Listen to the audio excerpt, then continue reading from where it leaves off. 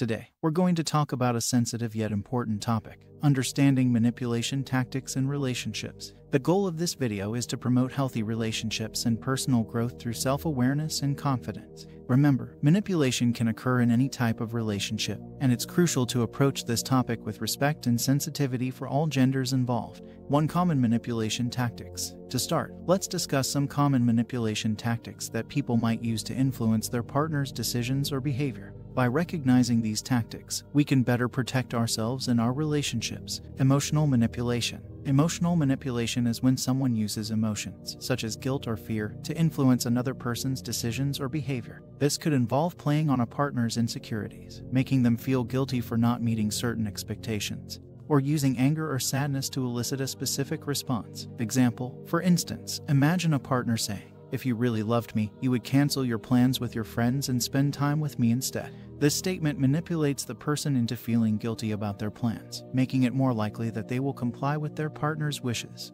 Gaslighting. Gaslighting is a psychological manipulation technique where someone causes another person to question their own reality, memories, or perceptions. This can create a sense of confusion and self-doubt, making it easier for the manipulator to control their partner. Example, imagine a situation where a partner repeatedly denies something that the other person clearly remembers, such as a conversation they had or a promise that was made. Over time, the person being gaslighted may start to question their own memory and believe their partner's version of events, even if it is false. Playing the victim. Playing the victim involves using guilt or self-pity to control another person. This can involve exaggerating or fabricating personal problems to gain sympathy and attention, or blaming others for one's own shortcomings.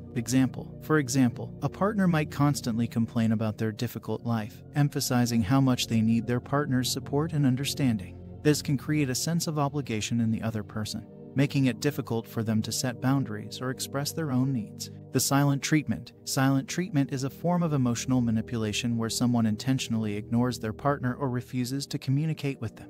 This can be used as a punishment or a way to force the other person to comply with their wishes. Example, imagine a partner who stops talking to their significant other after an argument, refusing to acknowledge them until they apologize or give in to their demands. This can create a sense of anxiety and desperation in the person being ignored, making them more likely to capitulate to the manipulator's wishes. Now that we've covered some common manipulation tactics, let's move on to the next section: identifying manipulative behavior. 2. Identifying manipulative behavior. Recognizing manipulative behavior is crucial for protecting ourselves and our relationships. In this section, we'll discuss some red flags to look out for and strategies to help you identify when someone is being manipulative. Red flags. Here are some warning signs that might indicate manipulative behavior in a relationship. Your partner frequently uses guilt trips or emotional blackmail to get their way. They have a habit of denying or twisting the truth, even when confronted with evidence. They constantly play the victim, making it difficult for you to express your own needs or concerns. They use silent treatment or other forms of passive aggression to punish or control you.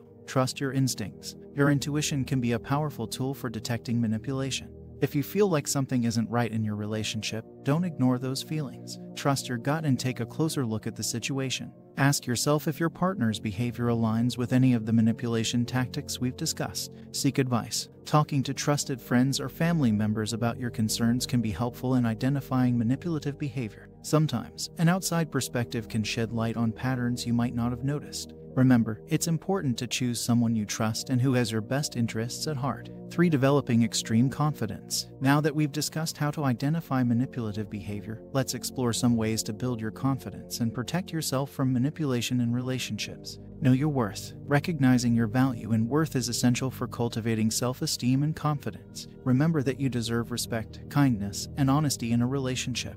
Remind yourself of your strengths and accomplishments, and don't let anyone undermine your sense of self-worth. Establish boundaries. Setting and enforcing boundaries is an important way to protect yourself from manipulation. Clearly communicate your limits, needs, and expectations to your partner. Be firm and consistent in maintaining these boundaries, even when it's difficult. Remember, it's okay to say no and stand up for yourself. Improve communication skills. Effective and assertive communication is key to preventing manipulation in relationships. Practice expressing your thoughts, feelings, and needs openly and honestly with your partner. This includes standing up for yourself when you feel disrespected or mistreated, and addressing any concerns you have about their behavior. Stay connected with your support network. Maintaining friendships and connections outside of your relationship is important for your emotional well-being and resilience. Your support network can provide encouragement, advice, and a sense of perspective when you're struggling. Make an effort to stay connected with your friends and family and seek their input when you need guidance. For overcoming manipulation.